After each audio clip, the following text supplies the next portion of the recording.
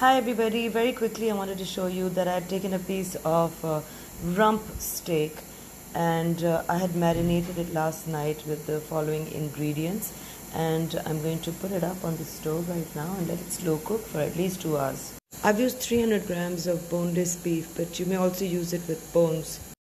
I've used about 3 tablespoons of soy sauce, 1 teaspoon of vinegar, some crackled black pepper. There's about 3 or 4 cloves of sliced garlic in this, and a teaspoon of sesame oil, a little bit of salt. I grated half a carrot into this, and if you increase the amount of beef, then you need to increase the amount of grated carrots too. I've also grated 1 onion into this, but that was a medium-sized onion.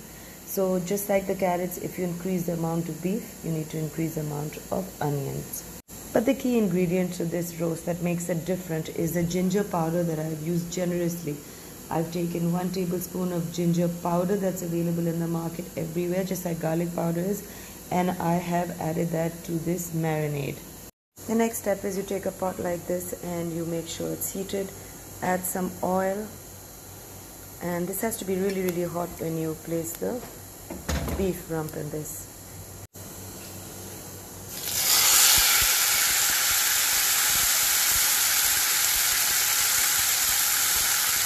And this has to be seared on both sides. So you're going to sear it about 3 minutes each side. Once it's browned, we're going to be adding some water, and we're going to boil this down and cook it till it's done.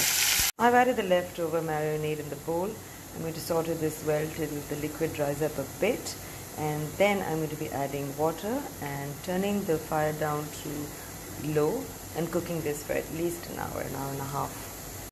You need to add water up to the brim so that the beef submerges in the water. You may cover this now and let it cook on slow fire for 1 hour at least. And while the beef cooks, I've also put up some potatoes that I will show you what I'm going to do with. And here I have some spaghetti that I'm boiling, and I'm just about to make the sauce. So keep tuned in, guys. I'm going to start off by adding 2 tablespoons of cut up garlic. And as it starts to get a little light gold, I'm going to be adding half a teaspoon of red chili flakes and half a teaspoon of dried basil, half a teaspoon of dried parsley. Mix that really well. And to this mixture I shall be adding some light chunks of tuna, which come in a can of water and salt. So this isn't flavored, this is just a light tuna.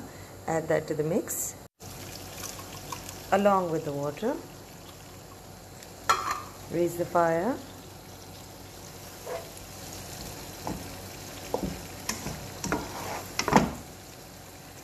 The liquid has evaporated and the oil has risen to the top. So basically I've sauteed the tuna very well.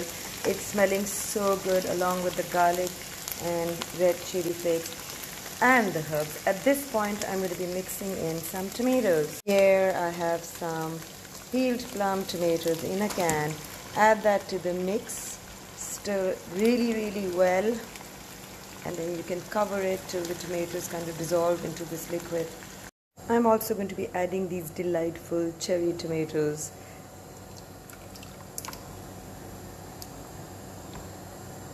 Look at the color. Cherry tomatoes are different from peeled plum tomatoes, so I like a mix of both in this much amount of sauce for half a packet of spaghetti. And while that sauce cooks, I've washed some salad and I have boiled about 5 potatoes. I'm going to mash this in this very innovative masher, and I'm obviously going to be making mashed potatoes as a side for the beef and the pasta and the salad. All you have to do is peel 5 potatoes and slice it thin lengthwise and boil it in salted water. After it's done, you have to make it kind of soft by... It's very difficult for me to do this with one hand, but I'll just show you once it's done. So it goes into that, and then I have to press push it. I'm really trying to show you how it's done, but I don't think it's happening. I don't have the strength in my right hand. Oh, okay, I managed. I've added about 1.5 tablespoons of butter and half a cup of milk. I'm not going to be going very heavy on this mashed potatoes today, so I shall not be adding the cream. But if you want, you can do that. I have lemon pepper seasoning with me today, so I'm going to be using a teaspoon of that. And keep in mind that lemon pepper has salt in it, so I haven't used salt. However, I have used half a teaspoon each of the basil herb that I had lying around, and half a teaspoon of parsley, and I've used half a teaspoon of red chili flakes. I'm going to give this a good mix. And because I'm in a hurry today, I've added 2 slices of sliced cheese. If you have mozzarella or cheddar, that'll do very well. When that's mixed well, you put that in a bowl and then you pour over a little bit of truffle oil. And this will make such a difference to the mashed potatoes, believe me. Oh my god, I had a bite of this and this is so good. It is so good. Let's check up on the pasta. I think the sauce is ready. The next thing I'm going to add to this is a little bit of brown sugar, a little bit of garlic powder, maybe a dash of red wine vinegar or apple cider vinegar, and then add in the spaghetti. So it's time to add the spaghetti to the sauce. You must always remember there has to be more sauce than spaghetti. So it doesn't matter if I have some left, I can use that in something else. I'm going to mix this really well. If I need to add more spaghetti, I shall, but I don't think I need to. This is ready to be eaten. I have garnished this with parmesan and some coriander. If you have basil, you should preferably be using that. The beef has a while to go, so I'm going to have to come back in a couple of hours and then show you what all I've done with it. The pasta and the truffle oil mashed potatoes are ready. I just have to make the salad and I have to make the beef. But in the meantime, I have something else.